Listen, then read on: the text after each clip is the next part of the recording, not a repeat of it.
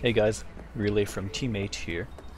Today we're going to be giving an honest review of Cyberpunk 2077. Now, Cyberpunk 2077 has had several patches since its release, which admittedly was a rather buggy release. And for those who play on last-gen consoles like PS4 or whatever the Xbox alternative is, they simply kind of botched the game for that, for those two consoles. Truthfully, it underperforms in almost every aspect, and I suppose it wasn't even ready to be released on those two devices in particular. Now on PS5 and the new Xbox as well, it does run a bit better, but there are still quite a few bugs. By far, the cleanest version to get, or the cleanest platform to be playing on currently, is PC, which is what I'm playing on currently. I am playing Cyberpunk 2077 on GOG, through GOG I should say, which admittedly does still have some bugs, but I want to give an overlook of the entire game. We already know all about the bugs and the glitches, but being that I've played over 45 hours, more towards 50 hours now, I can solidly say that I can give a decent review on the game, as opposed to the people who've only played for maybe 4 hours or 8 hours and thought it wasn't worth the time to give it an honest review.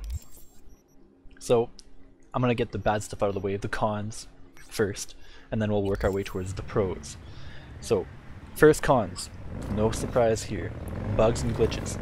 To me, they're not really an issue. On PC, I have yet to find a game-breaking glitch or a bug which physically prevents you from progressing in the actual story or the campaign of Cyberpunk 2077. Now, there is one side quest where I got set back and I had to reload because there was a glitch, and it's with a side character called Rivers, who becomes one of your friends later on in the game. And it's a, without spoiling too much, it's basically a side quest where you have to infiltrate a club, and there's a set of doors leading to the club that can't open. Now, for whatever reason, whatever causes it to occur, I think it's like a skipped bit of dialogue at some point, but all you have to do is reload an earlier save, which if you're like me and you save frequently enough, that's not an issue. You reload an earlier save, you redo a couple parts of the quest, and it'll end up working. Now aside from that one quest, that one side quest, I've not had anything that I would consider game breaking. They're mostly just very funny little bugs and glitches with the graphical errors primarily. But other than that, like we've got, for example, I'll include a couple clips. Johnny Silverhand's infamous flying dart is just levitating in the air, and I found that kind of funny. And some like crazy stuff, like you know, I'll be playing and I use a katana. I use melee weapons primarily, and I'd lob off the head of an enemy, but the enemy is still standing for whatever reason. Or, you know, you'd be driving and another driver would hit you and you'd have a collision with the wall, whereas you'd collide with the wall and you'd get stuck inside of the wall, like collision issues. But those aren't really big deals. Like, they're nothing that will actually physically stop you from progressing the game. And those are the only real glitches that I've noticed that really aren't that much of a bad thing. They're more of just a shitty little, I don't know, downside to the game, which doesn't really affect the actual gameplay. It's not often enough that you get these that'll actually bother you. So the bugs and glitches, to summarize, aren't very pertinent, and if they are, they're nothing that's too crazy, at least not on my PC version for GOG. Now moving on, performance issues have been noted with people who have Ryzen 6 core processors. For whatever reason, there are values that you can edit to make it better, but what's happening is that out of the 6 core processors, only 6 threads are being used and that reduces the amount of CPU usage in general, and in turn reduces the performance that you have in that game. I have a little fix for that at the end of the video if you're interested in taking a look at it, which basically just lets you use all 12 threads, and it's a very quick editing of a couple of values in the exe file that'll allow you to do that, and it should net you maybe I don't know, 5 to 10 FPS gain, which is pretty solid. But other than that, performance wise, I've been running the game on high for pretty much everything, high/ultra, and I've got, to give you an idea of my setup, I've got a 1070 Ti, 16 gigs of DDR4 at 3000 megahertz, and I've got Ryzen 5 2600, so nothing too crazy, more mid-spec if anything. And I've been running it roughly between 40 to 60 FPS, which admittedly isn't awesome on 1080p considering, but I don't mind. I don't find it's choppy, so it's fairly smooth for me and it doesn't bother me that much, so I've been able to enjoy the game quite well. Now, the next thing I want to move on to, we've got, originally, I was led to believe at the beginning of the game, or at least during the trailer, when they were showing off all the different factions or tribes, like the Voodoo Boys for example, or the Animals, or 6th Street Gang, or the Valentinos. I was under the impression that you'd be able to join like a faction or a tribe, which is pretty cool. It's a nice feeling when you're included in like a different, for example, when you're in, I don't know, you're playing Elder Scrolls and you're in the Fighters Guild or the Mages Guild or Thieves Guild or whatever. I thought it was going to be something like that, like where you'd actually be able to join the gangs and take part in like activities with the gangs, which you kind of do on side quests, but it's not really like you're a part of a faction. You don't really feel that inclusion into one of those groups, which would have been a cool thing to add. I feel like it would have been a nice little, I wouldn't say necessarily an improvement, but as a bit more flavor to the game, like a little bit more of an inclusion factor, if that makes sense. And that's where I thought, or at least that's what I thought, would have been included in the game. Like you'd be able to join different factions, and those factions would kind of change the way or the direction that the game took. I thought it might have done a bit of a difference in terms of inclusivity. Now, moving on to skill-based dialogue stuff. So, unlike in Fallout, where oftentimes your dialogue can kind of tie into your skill set depending on how much you have invested into whatever skill set, Cyberpunk kind of does that. Like you have additional options if you invest so much into, for example, your technical skill or your intelligence or your strength skill or whatever other skill. But the problem with that is 90% of the time these skill-based dialogue options don't lead you to a different outcome in your conversation. Like they'll just be a useless add-on. You don't gain any extra XP, you don't persuade them to do something else. Sometimes you will, but that's that rare 10% of dialogue that may or may not be present, and usually isn't present in most conversations that you have with NPCs. So that leads me to believe that, I mean, they could have done a little bit more with the actual dialogue portion when it ties into skills, because oftentimes you're just clicking on a useless additive of information, like flexing false knowledge, because you don't really get to apply it in the dialogue. But again, I would have liked to see it implemented a bit better. That way it actually would have changed the course of how the conversation goes, and in turn how the rest of the quest would play out. Now, another thing about the con, without going too much into detail for those of you who haven't bought the game yet, there's a main character that's a good friend of V, who is your character that you play as, V.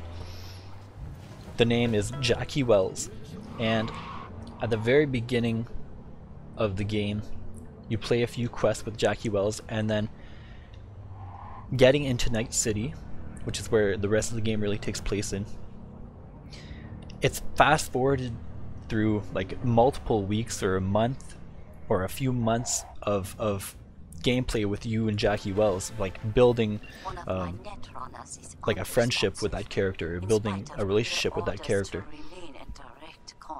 and it just fast forwards through to a point where it something bad happens, and then you don't really have as much of a connection with that character as you probably should have. I feel like it was rushed. I feel like there could have been a bit more of character building between those two, because he continues to have a bit of an impact later on in the game. Like, they still mention him, Jackie Wells, often enough later on in the game, and it ties into a couple other character interactions. So I feel like they could have at least let you play a few more missions with Jackie Wells, as opposed to having it as an abrupt end all of a sudden, after, you know, only playing 2 missions with them, even though you had like a few months to spend with the guy. I feel like they could have done a little bit more quest-wise with Jackie Wells prior to ending the storyline with them. Now, for the cons, those are primarily the few things that I wanted to pick at. I want to make sure that it's known that I'm not going to be 100% vouching for this game. You know, I'm not going to be those guys that are like, oh yeah, we've been waiting for so many years, we want our pre-order to be validated. I want to give the most honest review I can about this game. So I've listed off quite a few cons there. Again, this is for the PC version, so the console version doesn't really apply. I can't speak for them. I know it's horrible, especially for the last gen. The condition of the game is horrible. So PS4 and the Xbox variant, they kind of got shafted on it, but that's alright. We've got the PC version here. So, pros wise, the game itself, despite some of its graphical glitches, are like it's immaculate. The textures and everything, they're beautiful. I'm running it on high, low end, ultra. I don't have any ray tracing enabled because, like I said, I'm running a GTX 1070 Ti, but you can still see beautiful, crisp, clean reflections. At night, the city comes alive. Like, there's neon signs everywhere, and the lighting, the particles, everything looks beautiful. Like, this game is very, very beautiful. Their attention to detail was incredible. Even some of the characters, like, we've had body mods, which in this game is quite common. You can modify your body. You get what they're called, I guess they're called cyber mods, I should call them. Anywho, where characters get their body modified to look like plastic or latex. You can see the sheen, like the shine on the plastic or the rubbery material very well. Like, it's incredible. The lights, the lighting effects, the particles, the attention to detail inside of the vehicle. You have all the buttons, the shifters, like, wow, like, it's really, really beautiful. They made it a beautiful game. Second thing I wanted to point out is that the campaign is incredible. The narratives have been very well written. The characters that you meet are quite memorable, and it's not like very generic chat options with the NPCs that actually have a significance. They actually have like a personality behind them. It's not bland. At least I don't feel it's bland. And I feel like the campaign, giving you a few options at the end to have a different ending to your campaign, was an ideal way to go. Of course, with RPGs that should be the way to go, but I'm just pointing out that they did awesome there with the several different endings that you can have based on who you've met and helped out on side quests, and even your few main quests, and they give you kind of options as to which path you'd like to take at the end, and the outcomes are based on which choice you made at the very end, which was a nice addition. Now, another thing I'd like to talk about as far as pros go would be the enjoyable side quests. There are quite a few repetitive things, so the assaults around the city, all that stuff, the assaults and the little, I don't know what you call them, encounters you can call them. Those are made to be more or less repetitive. They're just stuff you find around the city to, I don't know, to play around with and spend a bit of time. But the side quests, some of them were a nice break from the serious tone of the game. So, for example, at some point in the game you're going to meet an AI-controlled cab called Delamain. And in one quest, this Delamain AI has a virus which splits his personality. So he gets split, all of his personalities get split out, and each one of them are controlling a cab. And you know, you'll drive up to one of the cabs and you're trying to get him back to the main HQ. And it's going to be like the depressive emotion. And he's depressive and he doesn't want to come in. Or you get to another cab and it's going to be like the frustrated one, the anger, and he's all pissed off. And so you know, that made me smile a little bit, made me laugh. It was kind of a funny variant of the serious tone of the game. And I thought it was well done. I thought it was really well done. And there are a few quests like that which are kind of a nice break. And they're not bland, which is what I like about it.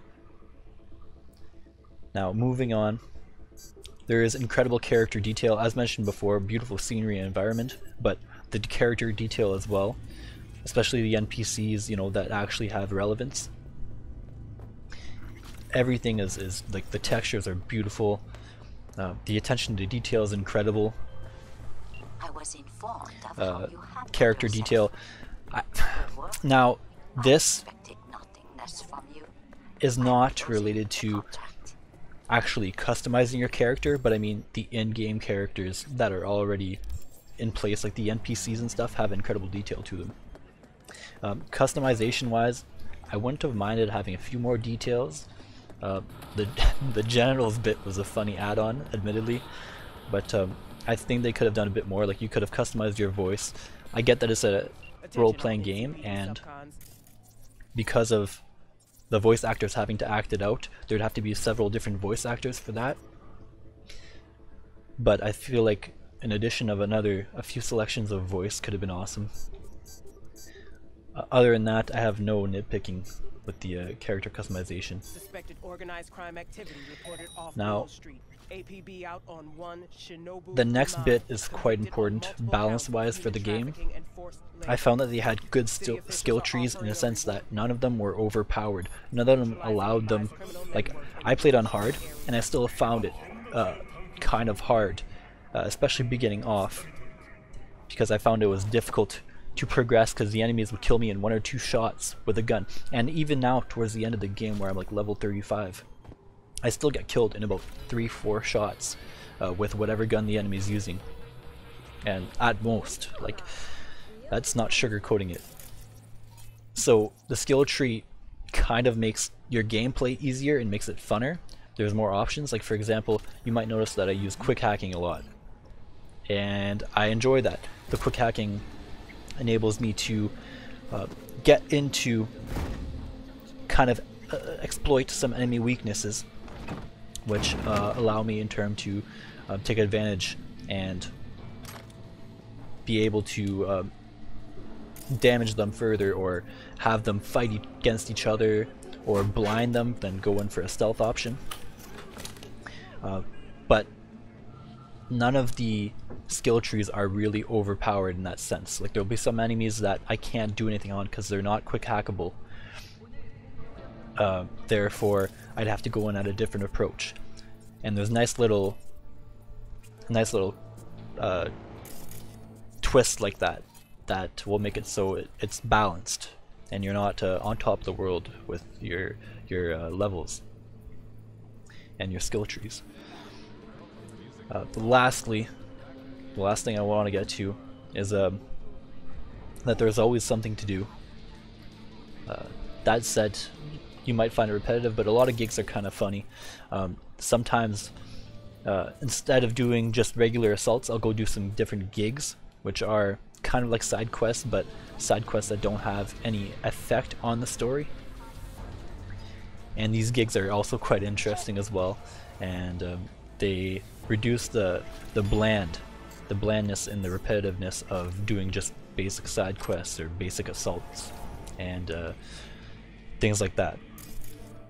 So in summary, I think Cyberpunk 2077 is an excellent game, but admittedly does have quite a few cons to it, quite a few bugs and glitches, even on the PC version, but nothing that should impede you from making progress on the game. For those of you who have, if you do have issues that impede you from making progress on the game on PC, give me a shout in the comments, and I'll do my best to try and figure that out. Hopefully I can help you out with it. And for those of you who play the console, unfortunately I'm sorry. I have no experience of playing this game on the console. As mentioned, I solely got it on GOG, which makes it so that 100% of the proceeds go to CD Projekt Red. And you know, for you guys kind of got shafted in the deal. I apologize, especially PS4 and last gen Xbox users. But overall, I enjoyed the game very, very much, and the campaign especially. I thought it was very well written, and the narrative behind everything was very well done. That said, feel free to comment, like, subscribe, and for those of you who would like to know about the Ryzen Fix, if you find your CPU is kind of not getting its full utility, stay tuned for another maybe 2 minutes or so, 2-3 minutes or so, and I'll get you that fix, and I'll show you how to fix that, and hopefully have your CPU at least giving you 10 more frames, which might be just what you need to play the rest of the game. That said, for those of you who don't want to know about the fix, take her easy. So for those of you who stuck around for the Ryzen CPU usage fix, so what Bramble XT on Reddit has found, he's found a little bit of a improvement that can be made for the Ryzen 6 core 12 thread processors. So for example, I have a Ryzen 5 2600, so this would apply for me. So originally the game would only really use 50% of all your threads, which is kind of setting you back a little bit. So a fix has been found for that on the user's end, which you can pretty much do. It's fairly straightforward. So what you're going to want to do is you're going to want to head over to this site here, which I'll include the link in the description. We're going to download HXD editor. Once you download it, install it, and then I'll have you run it as well. So secondly, you're going to want to find the path of your executable file for Cyberpunk. For me, it's going to be in GOG. So I'm going to head over there now.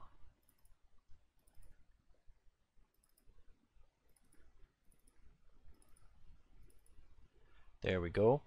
So prior to making any modification, what I want you to do off the bat here is I just want you to copy and paste the executable onto your desktop. That way you have a backup if ever something were to happen for the application. Now, it's pretty straightforward, so I don't expect there to be any issues with it. But in the event that there would be an issue for it, at least you have a backup like what I have right here. So now what we'll do is we'll open up HXD if you haven't already opened it, and we'll drag and drop. I'm drag and dropping my backup because I've already edited my original, so I'll pretend this is my original. We'll drag and drop that Cyberpunk 2077 executable, so it would be the one in the actual path file right here. So your wherever you have it in your folder, either Steam or GOG, you drag and drop that guy into there, and you'd go Control Find, go to hex values, and this nice little string of numbers here, Control copy that, Control paste it. I'll include it in the description as well, but it'll also be on the screen for you here. Okay, so now it'll search for that, it'll find that those values. Now that we found those values, the only thing we're going to want to edit here is the 75. So you'll highlight 75 and you'll type EB. Now the change will be shown in bright red, and once that's done, you'll just go save, exit out, and your game should now be using more of your processor and more than just 6 threads of your Ryzen CPU. So hopefully this helped for you. If it did, or didn't for that matter, please be sure to leave a comment and let me know what you think. Till next time, take her easy.